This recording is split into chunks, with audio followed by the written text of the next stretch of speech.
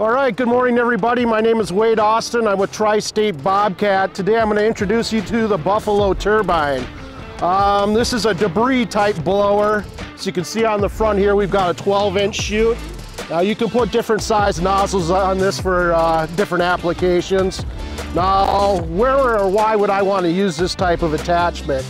It's got various uses. It's great for blowing off athletic fields, fall cleanup, leaves, debris. I've seen a lot of applications where people use these for cleaning off solar panels, blowing snow around.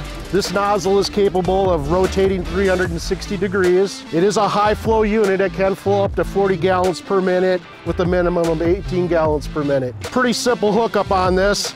Hooks right up to any of our Bobcat pieces of equipment, our Toolcat UW56, or any type of skid loader. You just got a simple male-female connector here. No 7-pin on this. This does have to run off a battery in order to actuate your chute. Okay, besides our two hydraulic hoses, I do have an electrical setup. Now I've kind of temporarily hooked this up just for our purposes today. It does actuate the chute off this remote here, up or down, left or right, and temporarily I have it hooked into my motorcycle battery. Otherwise, if you want a permanent setup, it's quite easy to run this wiring harness back to your battery.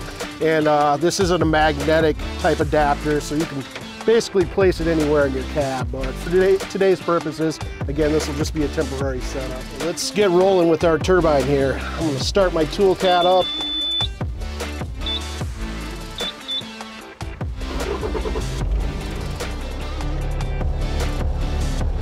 Now you can see here with the remote, I can actuate this up and down.